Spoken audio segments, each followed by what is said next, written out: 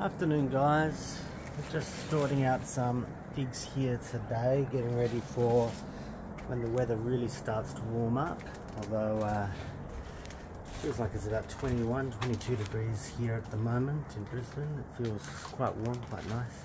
But I was sorting out all my figs, getting ready for the new season. I've got a heap back behind me over there where we just came from. Down here a whole bunch that are just getting ready to kind of put together, look at what needs to be potted up, look what state they're in. They've been a little bit ignored in the last couple of months while I've been getting established here. And yeah, I thought I'd give a bit of an update on these, what I'm planning to do as the weather really warms up, and maybe have a look at some of the things I put in the front yard just because it's been a while. These figs here are just the first ones that I've pulled up. As you probably saw back there, I have another, I don't know, 30-40 different figs still to pull out. And these are just the first ones that came to hand, and there's some really cool ones in here that I'm looking forward to this year. This one's one that I'm really looking forward to, Coldedam Gree. These figs, as if you've been playing along at home, have been watching the videos, you probably know that were all generally first year cuttings last year, so this will be their second year in pots for the majority of them, and this will be the year that we start to really see a bit of an improvement in any figs that are produced compared to the first year, and they'll just get better and better as the years go on. But I also want to start identifying as they fruit. Number one, are they true to type as what we purchased? So I want to know that the cuttings that I got that are going to be fruiting for the first time are correct, and I want to be identifying of those which are the best ones, which ones can I keep and add to a permanent long-term collection, which ones can I maybe get rid of, which ones are super exceptional that I might want to pass along. Got a couple in here that I'm really excited about. These are Smith cuttings. They haven't done a lot since I put them in. These were cuttings around, they were put in around December, and as you can see they've done very little since then, and that's largely because I haven't been paying them the attention that I should. It really goes to show how hardy figs are. You can see I've let them dry out a bit, and if you have a look at some of these pots over here, here's a really good example. Look how much I've let this dry out. You can see it's just a big hard dry lump in there, and yet this fig is still green and healthy even in the middle of winter. You can see that this is quite a dry root ball, and figs are very, very forgiving, and it's one of the reasons that for anybody that is kind of getting into maybe growing plants and fruits in pots, trees in pots, that figs are a really, really good option, because not only are the fruits delicious and there's a really large selection of the different types you can get, but they are very, very forgiving. They're very easy to take cuttings from. You can graft them with relative ease, and they'll just continue to kind of produce and be happy for you. And as you're seeing, you can put a cutting in the ground, and less than 12 months later you can be eating a fruit off that same stick. So figs are really high value, especially if you are kind of starting to get into collecting fruits and trying to fruit things in pots. So we'll keep an eye on some of these as we go along the year. We'll definitely see some more tastings from me as they start to fruit.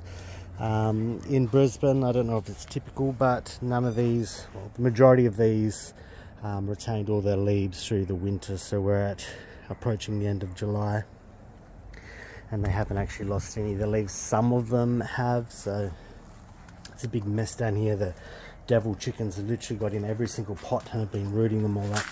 But some of these plants have lost all their leaves, but the majority of them are holding them. So here's another one that actually did go dormant. I'm not certain why some did and some didn't, and it's going to be a bit of a learning curve for me to see how Brisbane goes, particularly in relation to figs over the next 12 months when it starts to get really warm and humid into December, January, February. The garden as a whole, so one of the last videos I did, which was actually probably 6 to 8 weeks ago in Brazil, I had a bit of a show of this front yard where I've started to put in some different tropical fruits that aren't figs. So we'll have a look maybe in this garden first to see what I've put in. I've got a Jaboticaba here. So the Jaboticaba love the weather so far here in Brisbane. They've put on a lot of growth, so all of this is new growth in just a couple of months here. They're doing really well. I've had these Jaboticaba in pots now since the very start of the videos that I started putting on YouTube, which was now 2, maybe even 3 years ago. These have been in pots, and they've really started to flourish, been put in the ground here. So Jaboticaba, I've got 2 of these in the front yard. One's here. This one here, it's called a Nangapire. I'm not sure if I'm pronouncing that correctly. Nangapire, N-A-N-G-A-P-I-R-E.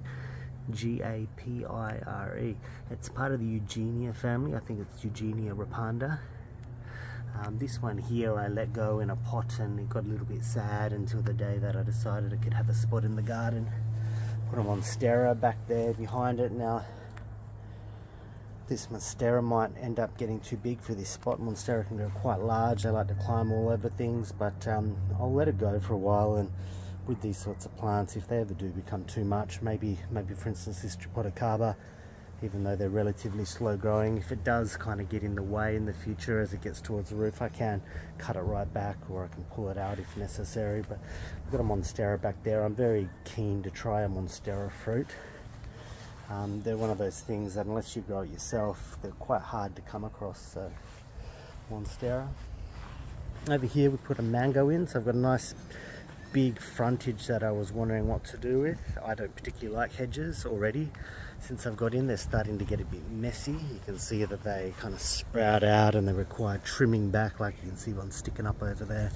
Just a hassle. They don't produce anything useful. They look nice when they're maintained, but I'd much rather a different kind of tree or shrub in there. And I've got a couple of plants that I will be putting in there. So this is a Valencia Pride mango. Hasn't done a lot since I put it in, so this has probably been in for 8 weeks now, maybe slightly less or slightly more. It did flower prolifically. I cut the majority of the flower buds back, so these are just some of the remainder of the flowers. And since I put it in, it hasn't dropped any leaves, but it also hasn't put on any leaves. I'm sure as it starts to get a bit warmer, that will wake up. Now, one of the things that I'm going to put and replace, I'm going to replace the hedge just about here. I'm going to put in a green Sapote, which I've got sitting out the back waiting to go. I'm just going to wait till it gets a little bit warmer, just in case. I'm going to pull out that shrub hedge there, and I'm going to put in a green Sapote there, a couple of meters along, 2 to 3 meters along. Here in this spot I have a lychee, which is an Erdon Lee, which is one of the really large lychees that's going to go in that spot there. Here, this is one of the white Sapotes you may have seen from one of my other videos that was in a pot. This sulked for about 4 weeks and has recently started to put on a whole bunch of new growth. So it tried to flower for some reason. I got rid of all those flowers, and now it's just starting to really branch out at the ends where these were kind of all just sulking before. And it has put on a fair bit of growth. I can tell this is going to be an extremely quick growing tree. I'm sure by the next time we do a video update on this tree will look entirely different. Got a Bunchosia here. This is a peanut butter fruit. This one is an extremely rapid growing plant. The new lip growth that comes out on this looks a bit chloriotic, but it actually hardens off and goes quite dark green very quickly. So it comes out with these really kind of yellowy light green lime leaves, and then they kind of harden off into these darker green leaves. This has grown quite significantly since I put it in there. I gave it a bit of a trim back. I expect this is another one that's going to be quite large by the time we come back and we do our updated video on it. I water these, by the way, about once a week. I put a trickle on, as you just saw, just like this, and I leave that on there for about 20 minutes, maybe 30 minutes once a week, just to let it really kind of soak into the ground. So Bunchosia. Got jackfruit here.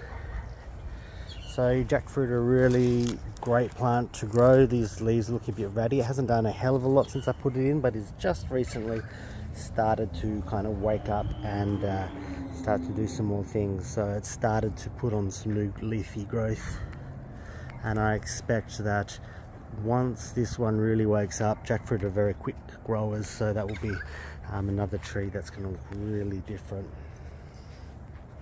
Put a Rollinia in here. Now this Rollinia has had good times and bad times, but it absolutely loves where it is. It is quick. I've trimmed back branches on this now a couple of times.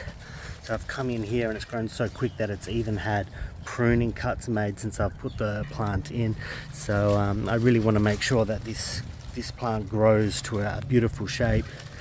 I'm very excited to try Rollinia, and it just seems to love this spot so far. We'll keep our fingers crossed on the Rollinia, but very excited about that. This one here was in the grow tent. If you watch some of my old videos, it got attacked by aphids. It got totally defoliated. Then it got defoliated again in winter in Canberra. And after winter, when I didn't water it one day, it got defoliated again. Just keeps coming back. So these are very vigorous, hardy plants, these Rollinia. It likes a fair bit of water. I do occasionally water this one twice a week just to give it a bit of extra moisture. Put a Wampy in here. This Wampy is another exceptionally fast growing plant. So this one has put on a lot of growth since I put it in just about 5 weeks ago. All this growth in here is brand new. So it's really kind of growing up everywhere along that stem. It's due for a prune, in fact, to kind of shape this one up. But that Wampy is doing really well. If it keeps being this vigorous, it's going to definitely need to be pruned so it doesn't get over the roof. And in fact, there's solar panels up there, so have to be careful that it doesn't start shading out the solar panels if it gets too big and vigorous.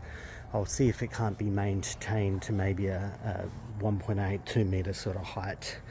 Maybe up to 3 meters. We'll see how we go with that one. Cherimoya here. This one here is looking a bit sickly and sad. It was really having a bad time for some reason. I just came by about a week ago and I did some pruning cuts on this to see if it would help, and it has since then started to flush out along here. So the Cherimoyas I've found both in the grow tent previously and in the garden really do appreciate getting those pruning cuts, and everywhere that I've made the cuts, it has budded out. So it is it's one of those plants that just seems to really appreciate that. Before I did that, it kind of sat here and languished, and in fact I've got another Cherimoya which we didn't look at over here, which I haven't pruned and went in at the exact same time, and this one has done nothing since I put it in. So it's had this kind of spindly stick that's had a single leaf on it since it's gone in. It's not dead. Actually, that might be dead at the top there. Yeah, that is dead. So it's actually died back to this top leaf. The rest of the plant hasn't done really anything at all. So I think adding a couple of pruning cuts onto that, and in fact, let's do it.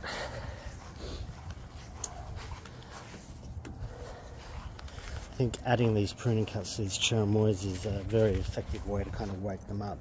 So this long stem isn't particularly good looking anyway, so I'm going to cut it down to an outward facing bud on an angle about there. I think I'll cut this one to this bud here. I think I'll cut this back one here. I think we'll cut this one to... This one doesn't have a very well positioned bud on it actually. I do like the angle. I'm going to take this one off just here. We'll see what it does with that. Around this side there's 2 branches coming out at the same angle, which I don't love. So to balance it, I'm going to take off this bottom branch at the stem, and I'm going to branch this one off here. Alright, now we have half a Cherimoya. We'll see what that does. We'll come back, have a look at this Cherimoya in a couple of weeks. We'll see if that hasn't helped this one come along. But as I was showing with this other Cherimoya, making those cuts on it really does kind of wake it up and make it more vigorous and happy. So 2 Cherimoyas. We have here a Pitangatuba. Now this Pitangatuba was a stick in one of the very first videos, a tiny little stick when I was first made a video or 2 It's since started flowering since it's in the ground, and it's flowered before, but none of these flowers has ever actually produced a fruit, so I'm not sure if these need a pollinator. I'm going to give it a bit of time to see if any of these flowers actually eventuate into a fruit, and if they don't, I might have to get a second Pitangatuba to put in some raspberries and some strawberries and other little things in here. We have another Jaboticaba. Again, very happy since it's come in, all this is new growth since it was planted. All new growth coming in there. These Jaboticaba really love Brisbane, it appears, so I'm very excited to try Jaboticaba too.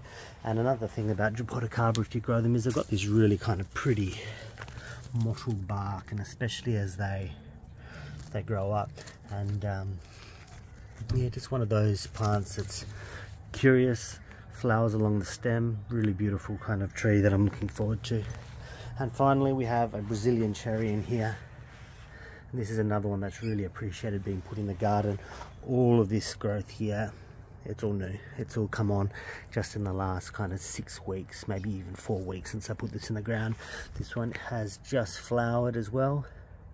So there's small flowers on this plant. I'm not sure if any of these are going to eventuate into fruit as either, but I guess we'll find out as time goes on.